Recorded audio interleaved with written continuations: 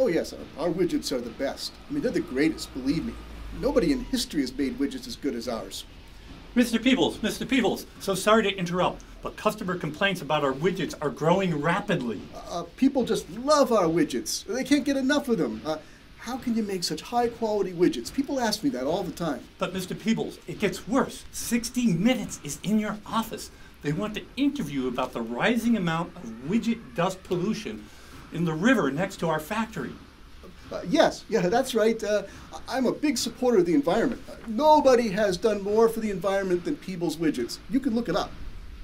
My boss won't be able to ignore the problems with his widgets forever, and you can't afford to ignore the quality of your content. Here's why.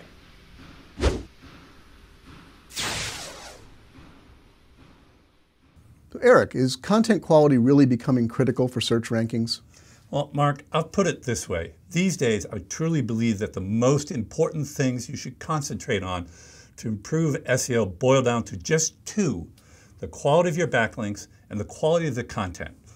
Based on our experience and our testing and observations working with many of the top brands in the country, I think it's safe to say that as Google's evaluation of your content quality goes up, your chances of ranking better go up. Exponentially, in fact, as represented in this graph. And what role does machine learning play in that? Well, Google has made it clear that they're investing heavily in improving their understanding of language and how humans use it. We've already seen Hummingbird and RankBrain, which are two algorithms focused on understanding language better and interpreting what people really want from their search queries. It follows naturally that in order to match user intent with the best possible response, Google has to be able to better understand not only what searchers are asking, but what content on a page really means and does. And they're using machine learning as one of the primary tools to accomplish those tasks. And as you said, our experience and tests have shown that paying attention to content quality already can yield great results. Yeah, for sure, Mark. I mean, here's a case in point. A great many e-commerce sites have little more than bare bones descriptions on their product pages. But for one of our clients, just adding highly relevant user reviews to the product pages resulted in a 45% traffic increase for those pages. In another case, we replaced written for SEO text on category pages of an e-commerce site with handcrafted content that was highly useful to the site's users.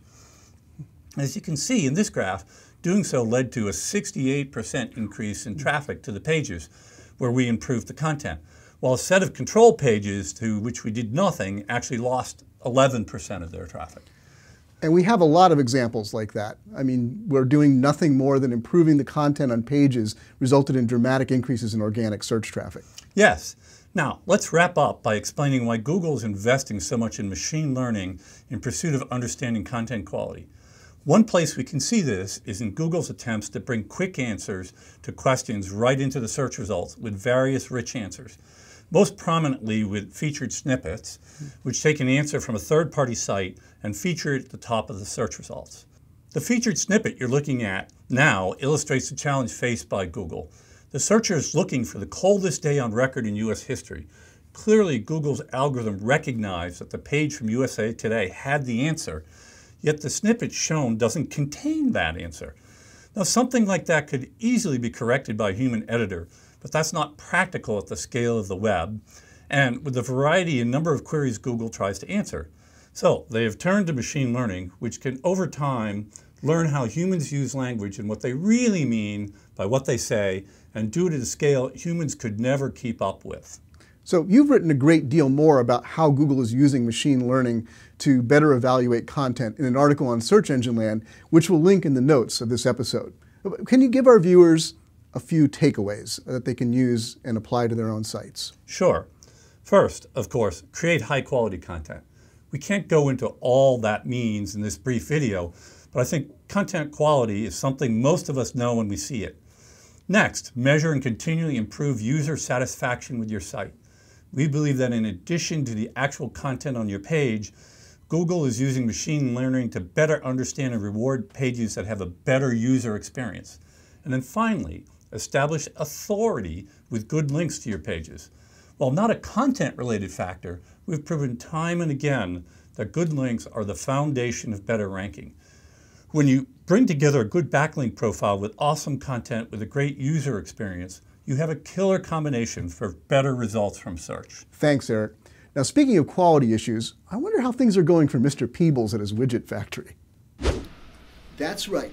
I personally stand behind every Peebles widget we produce, and our thousands of happy customers back that up. Mr. Peebles, sir, there are now 17 class action suits against our products. Will you please stop interrupting me with the facts? I'm talking to very important people here. Okay, that's it. If you won't listen to me, maybe you'll listen to some other very important people, your customers. Come on in.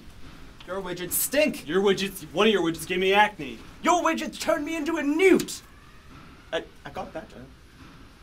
Get him! Seize him! Burn him! Wow. Hello?